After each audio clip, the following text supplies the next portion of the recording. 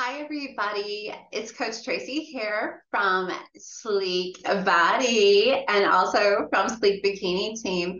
And this is a vlog update, a vlog update for those of you who followed my show prep. And I wanted to just do a little quick talkie about it because I write a lot on my blog, and it's maybe you just want to hear me tell you a little bit about what happened with my show. Okay, so about 30 weeks ago, my husband and I, Rob, we decided we were going to do the OCB Pot of Gold here in Las Vegas. And that was going to be really super excited. So we started working really hard in about June to get going.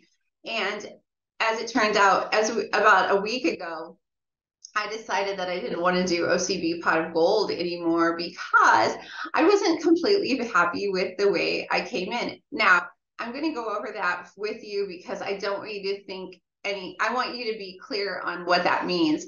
Rob was doing really good and he totally could have hit the stage, but we're kind of like ride or die. So we go together. So I pushed my show back to do the OCB Wisconsin Naturals, which I'm actually on the poster for. So I kind of really wanted to do that one anyway. But one of the reasons why I wanted to do it is because my team is going with us to that show in Wisconsin, in Madison, in September. And it was just going to be really a great experience for us all to go together. And I kind of want to compete then. So they have the glamour category, which is the angel wings. And I am a UFE glamour elite athlete. So it really fit me better than the OCB one here. And I'm okay with it. It was a pretty tough decision to work for 30 something weeks on a show. And then I'm not going to say I bailed on it. That's not at all what happened. And I think that there's a lot of people out there who go, oh, she quit or she can't do it or this and that. But I'm kind of hard on myself, and I'm kind of really really wanted to bring my very, very best to the stage. So what happened was I started the prep at, probably more weight than I had been carrying for a while, because my last actual prep was 2019. And, we moved and there was COVID. And after COVID, and we moved after COVID to Las Vegas. And I went on a lot of new medications, mental health. I went through some mental health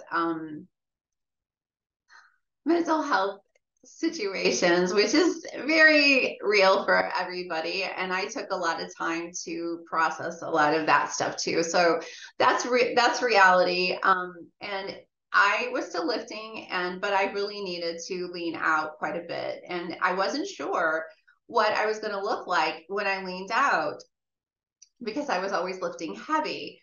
The other thing that's really important to know, and what's really important to me as a coach and as an athlete, is this is my first show post-menopause. I competed in perimenopause because I started competing at age 50, and now I'm 57. I'm sorry, I competed, it's been 10 years now. So, oh my gosh, I've lost track. So it was in my late 40s. 47 is when I started my journey. But I started pole at 50. But yes, it was perimenopause. But being somebody who has already gone through the whole cycle of menopause now, it was very interesting to me. It was going to be something that I needed to document and something that I needed to test, and some ways that I actually needed to make changes. So I wasn't sure. And I did find that I needed a little more work to get to stage. So this, having the extra 29 weeks to get me to stage, is going to be great. I am not at all upset about it. Rob is not at all upset about it. We are great. We are golden. We live a lifestyle of, really, this is our lifestyle. So it's not brutal and it's not horrible. It's just something that I was not 100% feeling super comfortable with, and I can make changes and tweak to get there. So that being said, I didn't quit and I didn't throw in the towel, or I didn't derail or anything like that. I wanted you to know that, because that's not who I am. But I do want to post in this video what I learned. And one of the things that happened to us is, right after prep started, about 2 months in, I felt super proud of myself. I was like, I am going to go get my blood work drawn, because we had to anyway. Well, we came back with the three of us. Our son and my husband and I both had higher A1C numbers, and that's blood sugar. And I didn't like that. And we were markings that were taking us to prediabetes, which is really weird because we don't eat crazy amounts of sugar. But I did notice that the foods that I was really getting, that I was very used to eating a lot, they started adding on the back of the macros added sugars. And you can see how much more added sugar was being added to the products that we were normally using.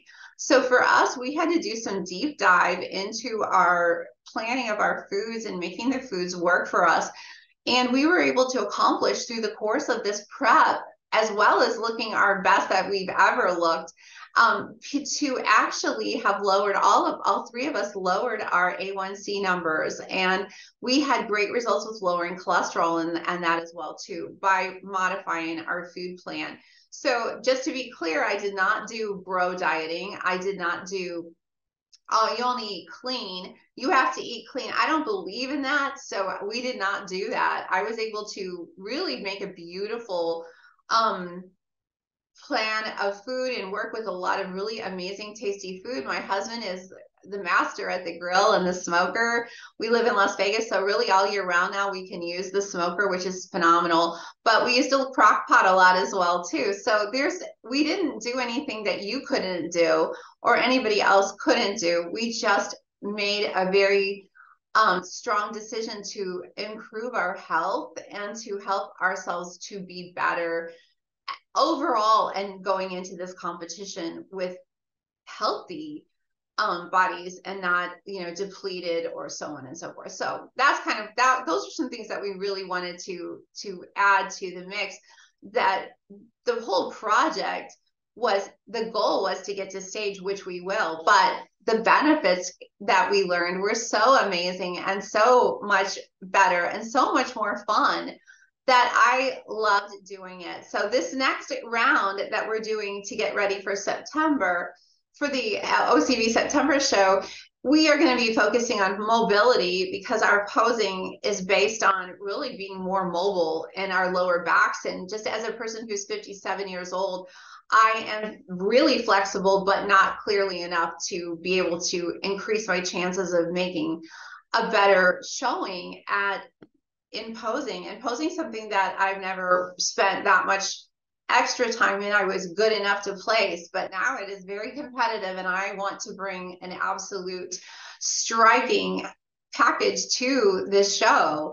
So that's something that is super important to us. And I just knew that we can get better at mobility and be better at our posing and our packages, so we can represent the way we want to in that as well. And we're also going to be making a little bit of changes to our program so that we can come in a little leaner and tighter than we were heading in that direction. So I think it's going to be really good. I feel like I learned so much during that time, and I'm so grateful for all the people in my life that support me, and that are cheering for our family and cheering for us as we go through this. Being 57 and still competing, I know that's not really anything, big to a lot of people, but it's a really awesome challenge for me to remain as young and flexible and as training for longevity and still doing what I love to do in the industry. So if you are somebody who needs a coach, or you want to reach out or talk about my plan or talk about your plan or whatever, you can reach out to me. I would love to know more about you in any way that I can help you with your programming. I do lifestyle and I do competition coaching. And I want to make it clear that I believe that women over 50 can be whatever they want to be: a pole dancer, they can be an aerialist, they can do whatever they want to do and compete on stage. So let's get together. Let's talk about it. Thanks, you guys. I'll talk to you later.